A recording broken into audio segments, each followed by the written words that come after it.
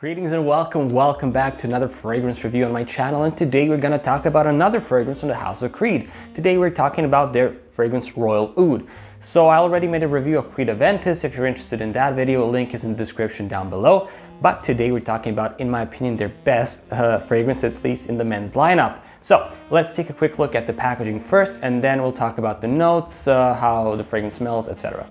So the actual packaging of the fragrance, it comes in a white cardboard box with this texturing on it. In the front we have the Creed logo, the crown of the House of Creed, and it says Creed Royal Oud, from fathers to sons since 1760. And we get the size 100 ml, so this is a 100 ml bottle and 3.3 fluid ounces. On the sides we don't really have anything, and in the back we have a description of this fragrance as well as the signature of Olivier Creed. On the bottom of the box we get the batch code as well as the ingredients for the fragrance, and at the top we have the names of the alleged aristocracy members that Creed made fragrances for. However, none of this has ever been really proven. When we open the box, we have two pieces of paper, which I think is a cool little addition to the unboxing experience. On the first piece of paper we get the pictures of James Creed and Olivier Creed, as well as a short description of how they make their fragrances. And on the second piece of paper we get the alleged history of the House of Creed. Again, none of this has ever been proven. And finally we get to the bottle of the fragrance. It's of course a glass bottle. It's completely see-through with the Creed letters being raised above the bottle. They're painted black, and there's a sticker that says Royal Oud. It's in this beautiful piano black color with some gold accents with the gold leathers. And we also get the size of the bottle again on the sticker. On the sides on the back we don't have anything. At the bottom of the bottle we get Paris, made in France, Creed Paris. And again the batch code. On the top is the black Creed plastic cap with the golden Creed crown at the top. It's a click-on cap, however it holds pretty well, so you could hold this bottle on the cap, it should not fall off. And the sprayer is golden, and as every Creed sprayer, it has a pretty good amount of fragrance per spray. So overall, I really like the packaging of this bottle. I like this fragrance. I really like the look of this bottle. I think it's very classy. Some people say that Creed fragrances tend to look a little cheap. I disagree. I really like their designs. So now let's talk about the actual notes of the fragrance, or the note breakdown. So in the top notes, the notes listed are pink pepper, lemon, and bergamot. In the mid notes we have cedarwood, angelica, and galbanum, and in the base notes we have sandalwood, musk, and of course oud. You would expect oud to be listed in a fragrance called Royal Oud. Now, longevity and projection on my skin are fantastic, so it's easy 8 hours plus on my skin, with the projection being pretty good in the first 2 hours. So in the first 2 hours it's around 1.5 meters of projection.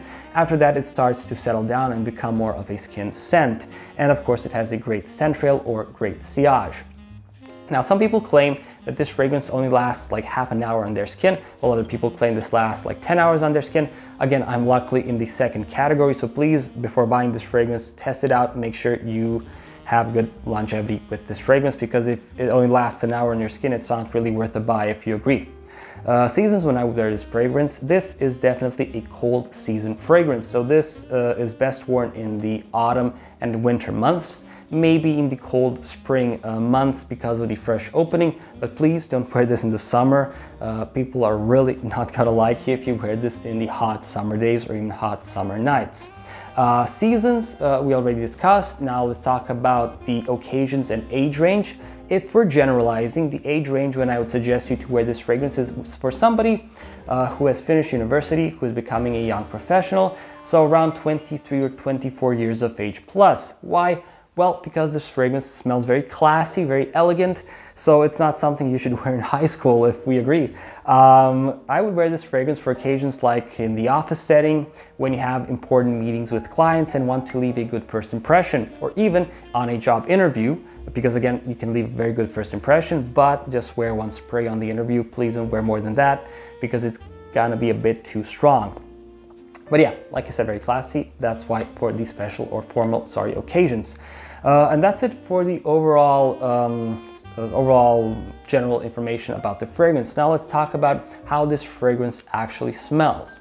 Well, at least to my nose, I think this fragrance is very, very well made, very well blended, and you can easily pick up most of the notes listed in the notes breakdown. So, like I said, the opening is very fresh.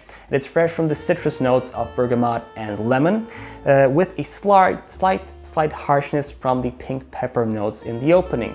Now, while the opening is very fresh and very pleasant, the magic happens when the mid notes and the base notes come into play. So in the mid notes, we have the note of cedarwood, and cedarwood is the main note of this fragrance. So once you start to smell it, it lasts until the actual evaporation of this fragrance from your skin. Some people call this fragrance Royal Cedar, and I tend to agree with them.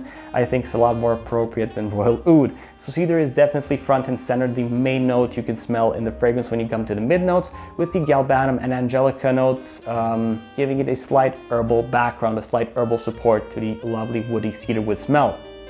Now, in addition to the cedarwood, when you get to the base notes, you get the beautiful creamy sandalwood. So it's very woody, very creamy smelling fragrance. It's so beautiful, with the musk notes also present. However, there is no oud, at least in my opinion. For my nose, I really can't pick up any oud in this fragrance. I looked it up online, and I'm not the only one who feels this way. A lot of people claim they can't really smell oud, or even if they can, that it's a very faint, very weak smelling oud. It's not definitely a fragrance made for somebody who is, for example, from the Middle East, where oud is a lot more appreciated. In fact, now, I would say this fragrance, because it was made in 2011 by Olivia Creed, apparently, or allegedly. So I would say this fragrance was made during the oud craze in the early 2010s in the fragrance community. And it's definitely been made for Western noses who are not very accustomed to harsh, strong oud smells, because oud tends to smell a bit more animalic, a bit more medicinal, very strong smell. This fragrance does not smell like that. So I think that's why they made it this way, the way that they did. Maybe oud is present, but they made it so weak, so unnoticeable, because they wanted to sell this fragrance for as many Westerners as they possibly could. And I think they succeeded.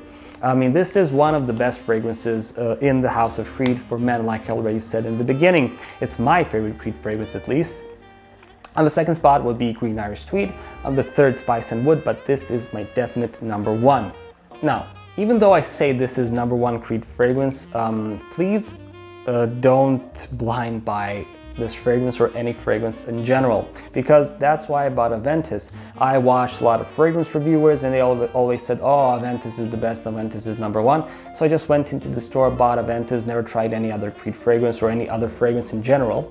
And I think that was a big mistake, and I don't think you should make the same mistake, especially because we are talking about niche fragrances which tend to be a bit more expensive.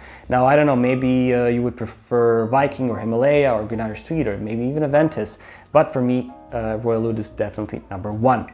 Overall, would I recommend you buying this fragrance? Yes, however, try to find it for a cheaper price. The retail price is crazy for Creed, especially in the US. I bought this bottle for 170 euros, which is $170 because dollar and euro now 1-to-1. Yeah, I think $170 for this fragrance is more than appropriate. Maybe go up to $200, anything above that, for 100 ml, of course. Anything above that is, I think, a bit too much. You're asking a bit too much for this fragrance. It's not worth over $200. But yeah, overall, I love this fragrance. I really do. And if you like this video, please leave a thumbs up. If you dislike the video, leave a thumbs down, and maybe give me some suggestions on how I can improve my content. Subscribe if you want to see more fragrance or wristwatch related videos. And until next time, guys, have a great day, and